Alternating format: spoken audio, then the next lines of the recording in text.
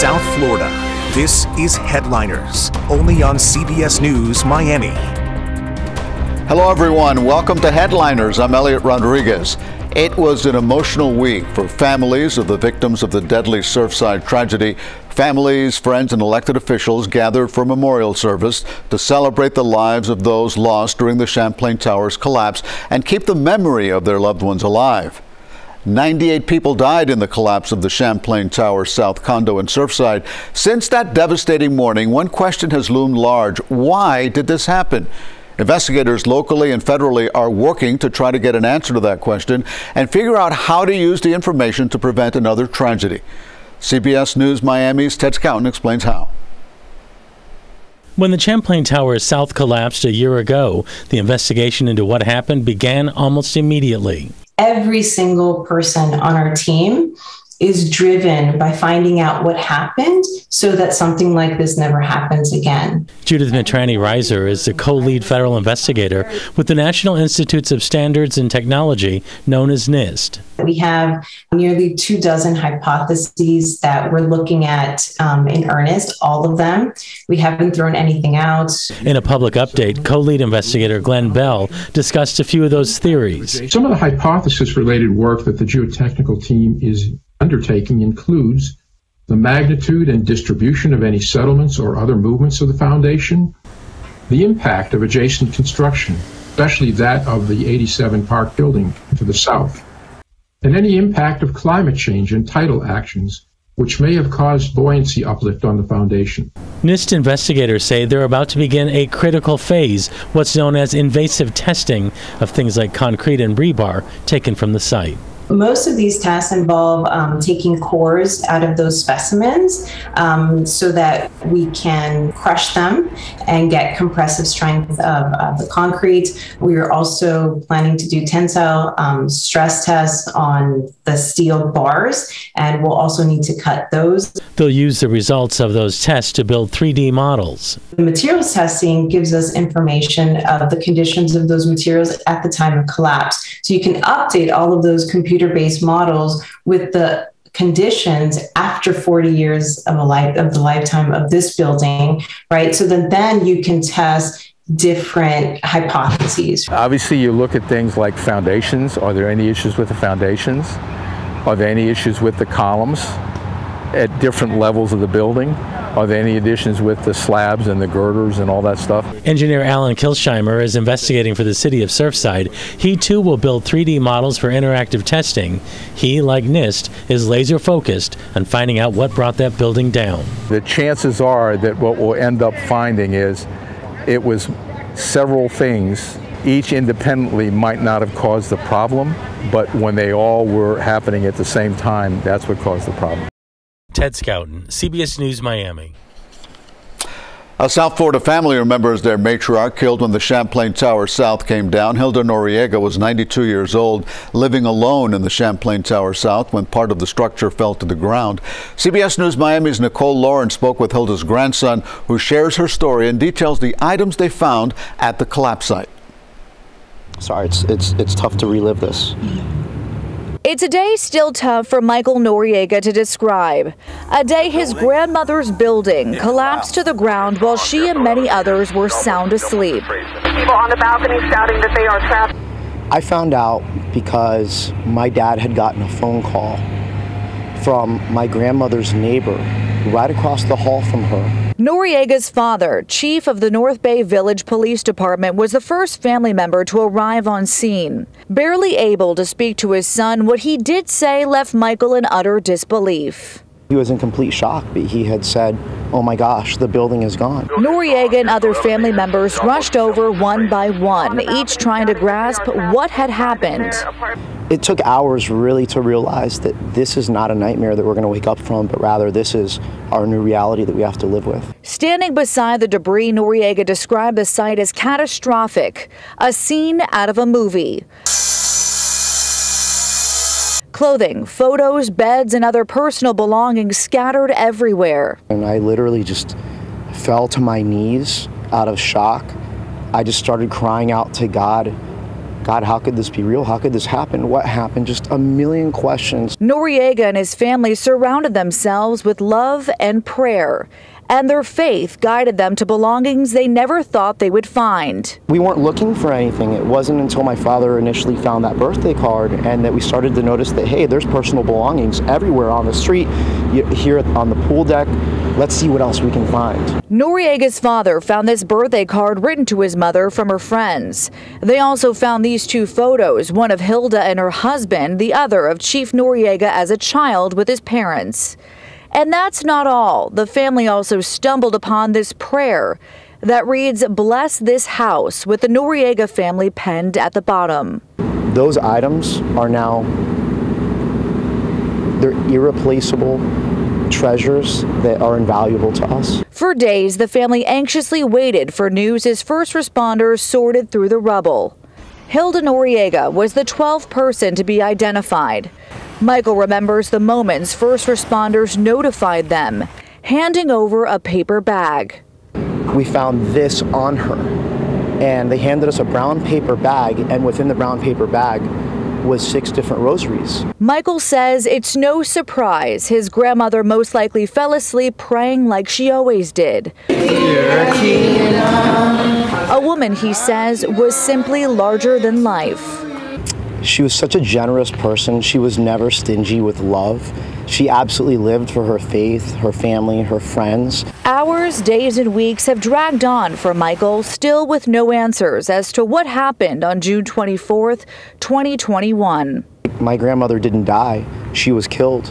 And the same goes for 97 other innocent souls that perished that night. But rather than living with a broken heart, Noriega has learned to carry his grandmother's legacy and inspire others. Focusing on time. Time is so unforgiving. Time we can never get back. And I never got to say goodbye to my grandmother. I never got that last hug that I always thought that I would have. I never got that last, "I love you, Kima," and she would say, "I love you more." Nicole Lauren, CBS News, Miami. And now this week's all-new Miami Proud is the second of 2 we've put together for you, tied to the Surfside collapse 1 year later. Last week we brought you the story of 2 rabbis, both police chaplains, and the important role they played following the tragedy. The support they offered survivors and first responders was immeasurable, and it has a ripple effect, and one that you could only imagine. CBS News Miami's news anchor Lauren Pastrana explains.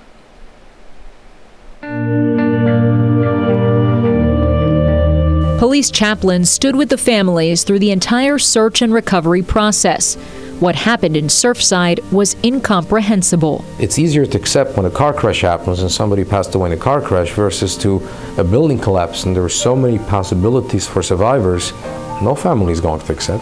Many of the families of the 98 victims built a bond with these volunteers.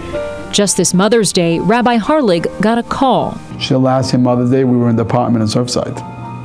And I can't even look at the pictures. And they still call us because we were part of the circle. To be in a room with all the families, they know you by your first name. You know them by their first name. You notice them every day. They know everything about you and everything about them. One young man who lost his father is about the age of Rabbi Rosenberg's kids. And one of the children, he's 20, called me up and he says, "I don't have my father this year, Yom Kippur." He says, "I don't know where to go. It's the most important day." And I said, "You want to come to me?" And he came to us. The relationship born during unspeakable pain led to Rabbi Rosenberg meeting this young man again on a recent trip to Israel. The role of chaplain is complex. Sometimes they ask us to officiate at their weddings. They call us for friendship, going through divorce, a family member passed away. They're involved in police memorial ceremonies and graduations, homicide scenes, or other instances of police in trouble. It's less about the religion and more about support.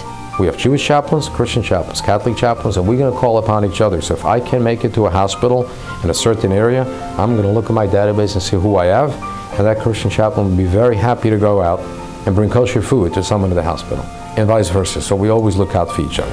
And then there was Surfside. The world was watching, departments were watching, so many different agencies, as you know, from all over came down here.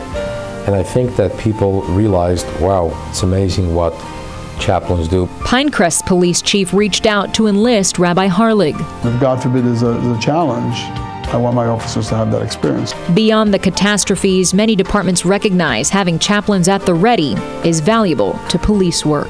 Instead of de-escalating a situation, it usually prevents a situation from happening.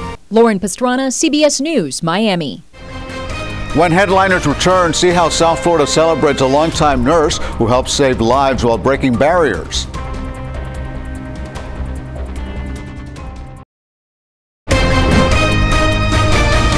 From South Florida, this is Headliners, only on CBS News Miami. Welcome back to Headliners. I'm Elliot Rodriguez. As rents soar and affordable housing becomes hard to find, thousands of people are struggling to keep a roof over their heads. Now a step in the right direction as Broward County tackles a tenant bill of rights. CBS News Miami's Joe Murray joins us from Oakland Park with more on how this latest move is helping Broward residents. I can't pack but one box a day.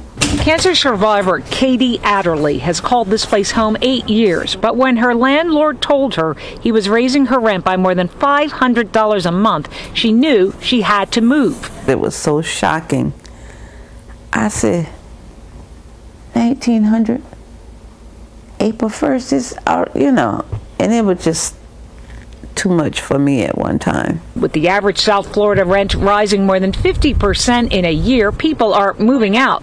Broward County followed Miami-Dade's lead and recently passed a tenant bill of rights, which requires landlords to inform renters of their rights, give 60 days notice on a rent increase, and be upfront about their late fees. It's a start. And the advocacy group Florida Rising said they will not stop with that. They'll be pushing commissioners to establish a tenant advocacy office, provide legal help, and require landlords to follow the law. Landlords have no accountability, no consequence, but renters have all of that. Broward Commissioner Nan Rich, who took the lead on the tenant bill of rights, said long-term the solution is more affordable housing with rents reflecting a person's income. We're looking right now to try and create a dedicated source of revenue to build. It won't happen soon enough for Katie Adderley, who thought she was doing everything right, always paying her rent on time. I thought he should give me some time to know that my rent is going to be raised, but he didn't. Joan Murray, CBS News, Miami.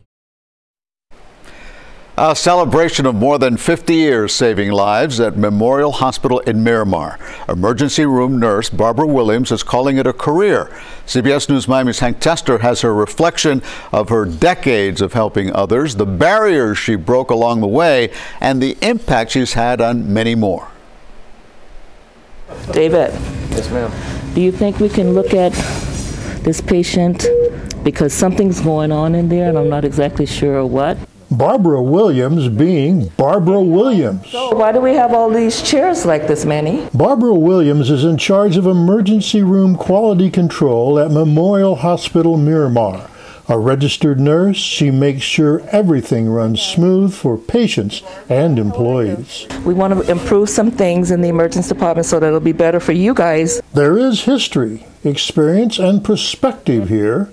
Barbara Williams has been with Memorial Healthcare System for a long time. I've worked since 1969, September 22nd. Which makes Barbara the longest serving employee in the hospital system.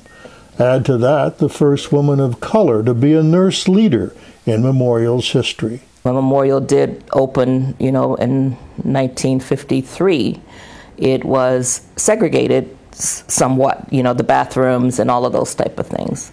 So when I came to Memorial, that was no longer. Over the years, Barbara went from being a $2 an hour employee, picking up her nursing degree, work in emergency rooms, and spreading her philosophy that co-workers embrace. She has taught us a lot of not only are you going to give great quality care, but you're going to make sure that your environment is top-notch. Lessons that LaTanya Moffett will put to good use as she's going to replace Barbara Williams. Yes, Barbara Williams is set to retire. Time to go, she says. I think that it's time to pass the baton to someone else. Hank Tester, CBS News, Miami. When Headliners returns, meet the four-legged heroes who comforted first responders during the Surfside tragedy.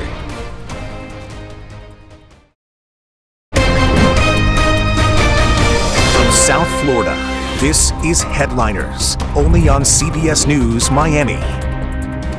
Welcome back to our show. I'm Elliot Rodriguez. It's one of the most dangerous jobs there is, yet every day thousands of officers suit up and face the unknown. At the Miami-Dade Police Department, hundreds of officers are women. And as CBS News Miami's Ashley Dyer shows us in this exclusive report, they go above and beyond to make sure they're ready to handle anything that might come their way. To anyone who's ever thought women aren't as tough as men, think again. You can't say, oh, I'm a girl, time out. Let me get a guy to come take you into custody. You got to figure it out real quick. Meet the ladies of Miami-Dade Police.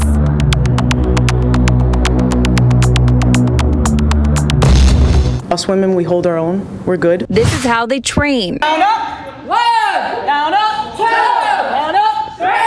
I started 5 about 3 years ago. 5 stands for Female Involvement in Violent Encounters. I think it helps a lot with, women empowerment of how doing this job. It's a very male-based job, so it's good to have a lot of women out here helping each other out. Quickly, let's go, let's go. You're bleeding, you're bleeding, you're bleeding, you're bleeding. Let's go, quickly, quickly. I know they want to train, so why not have it, where women are with each other, supporting each other, helping each other, and that throughout that process is where they're just at their best. Here we go, ready? The week-long class focuses on shooting skills, defensive tactics, and everyday encounters. Now the girls are putting all of those movements you just watched together. Footwork, blocking, and striking. It gives them that confidence. That's the biggest thing, and it shows and it proves how great they can be. I gave it a try. So what you want to do is spend the least amount of time making contact with the pads. And after a few corrections, to really get a hold of. And elbows tight. And elbows tight. What you want to do is generate the power from your knee and bring it up. I was feeling pretty confident myself. If I didn't have this, it would hurt. Especially with this move. Yeah! Good power. Good power. We do a lot of, DT, which is defensive tactics. So it teaches us women how to deal with, stronger, bigger men when we're out there. Vanessa Uribe says the skills she learned in 5 training once saved her life. One time that I can't remember the most was a male who was about 264 pounds. And he was 6'3", 6'4". And I ended up getting on top of him using all the controls, the strikes that I learned here. A class by women, for women. Ashley Dyer, CBS News, Miami. During the tragedy in Surfside, service animals and therapy dogs were brought in to comfort first responders. Now a partnership with the Canines for Warriors program has donated a permanent Surfside police station dog.